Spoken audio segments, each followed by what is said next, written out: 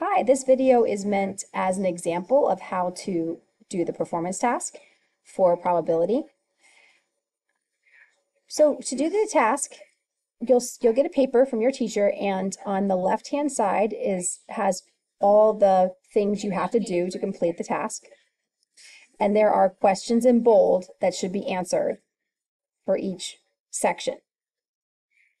In order to be able to move on to the experiment, you're going to have to get the okay from your teacher. You're going to get a stamp making sure that you have completed this step one. So I'm going to describe to you how to do step one now.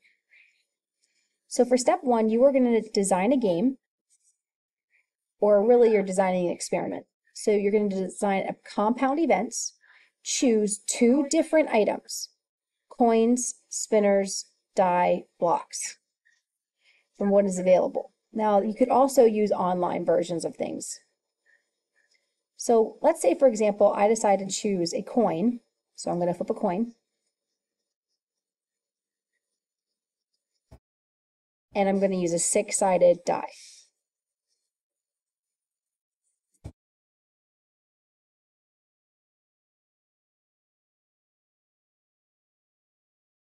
So these are the examples we used in class. So you will not be able to use this as your personal project because we're using these as class. You have to pick something different. But I want you to notice that in my action, flip a coin, roll a six-sided die, so that I did say what we're doing with them. So now I have to decide, what am I looking for to call a win? And so I'm looking for a particular outcome. So let's say that for the coin, so flip heads,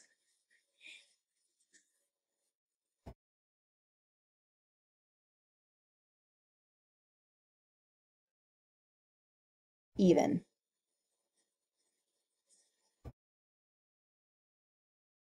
I could have chosen heads or tails, and for the coin, I could have picked, I'm sorry, for the die, I could have picked anything, even, odd, 1, 2, 3, 4, 5, 6, any of the outcomes possible, but we're just going to choose those.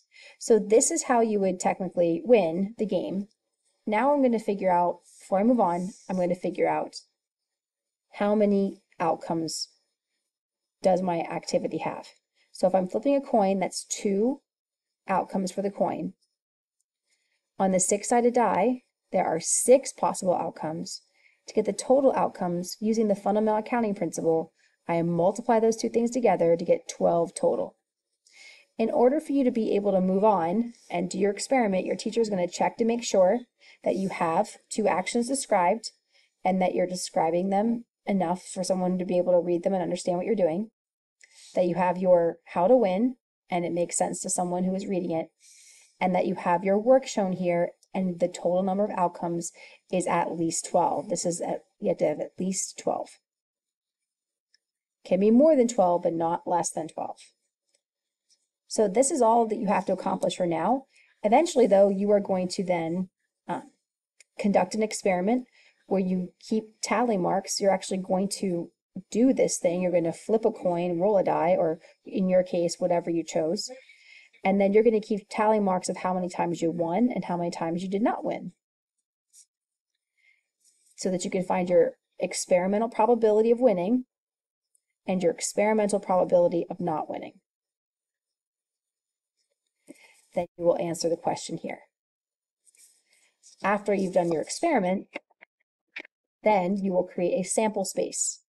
You're going to have the option of a tree diagram, organized list, or a chart. We did tree diagram earlier.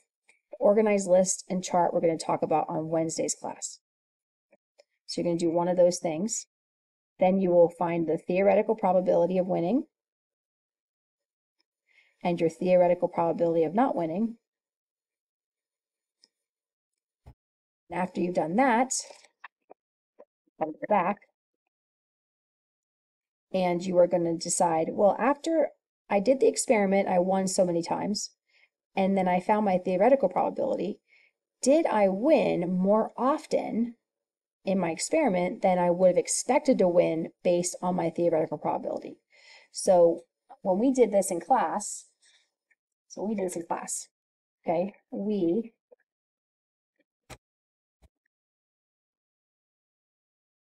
did this 26 times. And of those 26 times, we had 9 times we land on heads and even. And then 17 times we did not land on heads and even. So we landed on something else. So we won 35% of the time and lost 65% of the time.